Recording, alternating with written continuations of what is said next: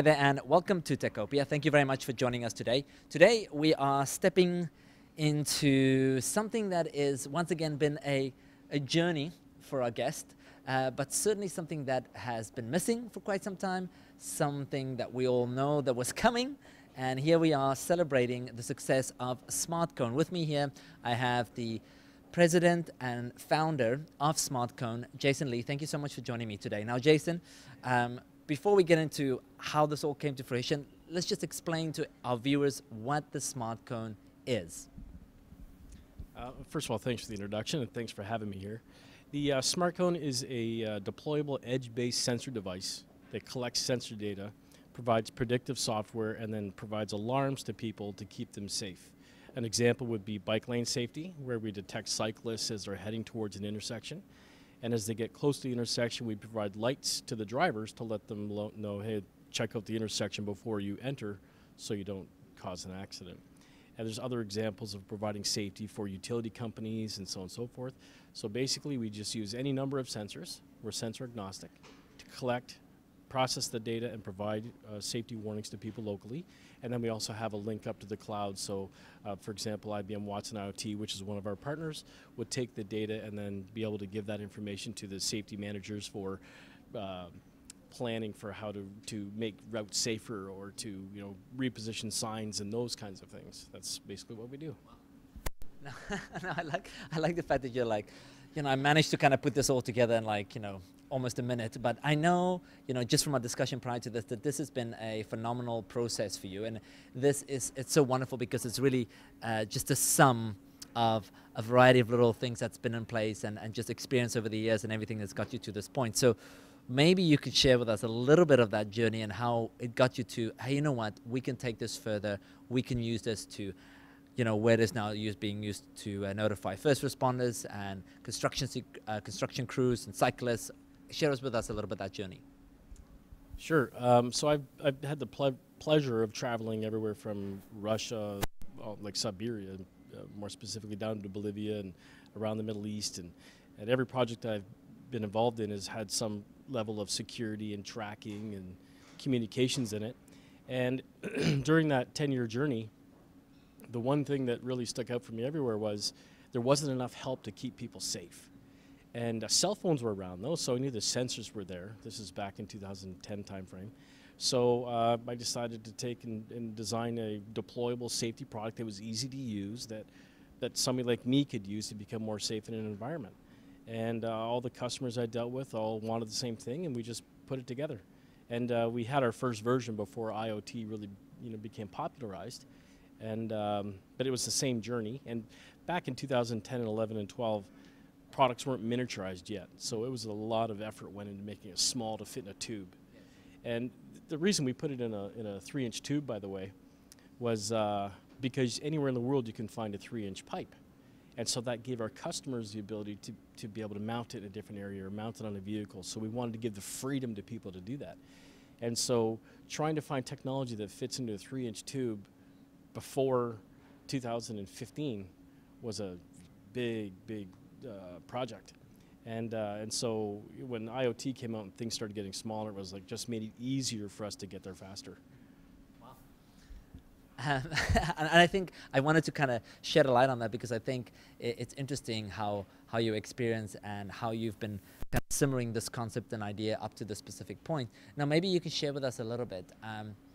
SmartCone now is definitely, it's out there, people are aware of it, you've got some awards for it as well, you've raised some money for it as well. I mean, what's the next step, what's the applications? I mean, clearly there's so many applications out there, there's so much data that's being shared, and also you're informing both the first responders and sharing specific aspects with regards to busy streets and lights, and you keep that data and you move all those things. So let's hear a little bit first, what's kind of the next steps for you, where would you like to go, what is part of your growth plan?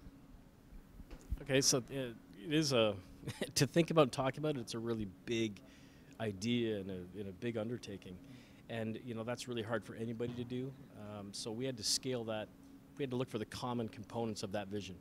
And so that meant that what we wanted to focus on was a hardware platform, which is this, has cellular connectivity, satellite ready, LoRa, Wi-Fi, all the communication components it would take to support today's world. So that's all in here. And then we have a software platform that is like a store platform for plugins and things like that. And that's what we focus on. Integrating sensors, having a software platform, and having a communications component. We knew that all the big clients that were going to use this product all have their own sensor suite. IBM's out there, Microsoft, other big data companies are out there, so we didn't want to tackle that. But those companies that do those vertical big data projects, they'll use the SmartCone, and some of them are using the SmartCone now, and they take on different applications. All we have to worry about is the common platform. So by doing that and not preventing these big companies, or I guess a better way to say that is inviting these big companies to run with it and make it their own, has been the secret to our success so far. So we just focus on collecting data, communicating it, and keeping everything in the little tube, easy to deploy. So it took that big vision and made it simple for us to focus on. So as you are, we look at this and we think connectivity, and what's the next word that associates with connectivity? It's smart city. We talk about this more and more within our city in general, and it's become such a buzz term. But how does the SmartCone, how does this technology, how does the IoT tie into all this? So the one software we do focus on is making our SmartCone smart. Or it would just be a cone. So no, but we do make it smart. And so we actually have near miss detection. And that near miss detection requires collecting sensor data in real time, and then being able to share that data around with all the different smart cones. And we developed something called a data meshing. So we don't care necessarily about wireless meshing per se, and that's one way to do it, but we care about where the data gets to and does it get there early enough. And so by doing that, we're able to start mapping how effective safety procedures are without having an accident. Right? And that's something they call it the holy grail in the safety planning. And so that piece we focus on, and those are our own algorithms.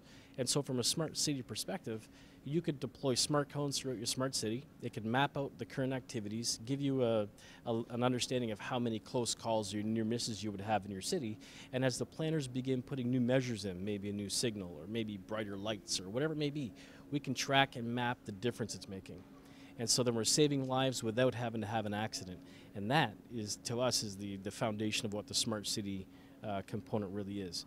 And we have, we're starting an autonomous infrastructure component with our SmartCone, and that we'll be adding that same thing to the vehicles as well, so that we can add near miss detection from an infrastructure point of view, not just from the vehicle point of view. And that's wonderful, because that's something you can start doing now. As you are planning for a smart city and as you are planning to implement autonomous vehicles, because that's as you just said, that's where that key information lies to help us prepare for those cities moving forward. And wow, it sounds fascinating. So if you're watching this today here on Techopia, we have the president and founder of SmartCone, Jason Lee. Thank you so much for sharing with us a little bit surrounding this phenomenal company. It's clear that we are going to just see more and more of these devices everywhere, and it's wonderful to see and know that it's already playing such a key role, even here in our city, where it's, we know it's Caribbean weather most of the time. No, but it gets really cold and people get really distracted, and it's dangerous in many ways, and it's wonderful to know that this device is already changing routines, changing perception, changing construction layouts. It's amazing to see that. So maybe I'll speak to that just one more time as a last aspect. When you started this company, did you think of it always as just another technology, or did you think of it, okay, here's a way for us to really change the way people, as you say, stay safe? And that clearly was something that was very important. Where you are now, are you where you want to be, or has this gone a little, has it gone further, has it become broader than you've ever expected? Has the possibilities increased? Has it changed your perception from where it was maybe in 2009? Well, I think I'm about 5% through what I want this architecture to do. When we were first given the task of protecting warfighters, which is where the concept originally came from, the first thing I did, being in the field so much, was what would keep me safe. And that's what's been driving me. And we really care about safety. And I've been in multiple bad accidents where first responders have saved my life. And so there's a lot of emotional attachments to that. And I really care about the safety aspect. And that's what's driving it. We have a lot to do. I think we have a really good start.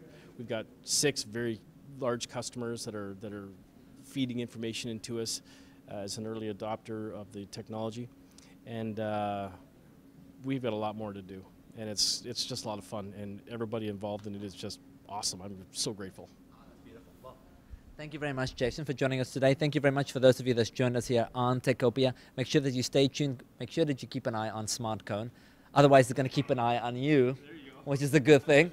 Right. Which is a good thing. So thank you very much for joining us. Thank you so much, Jason. Take care.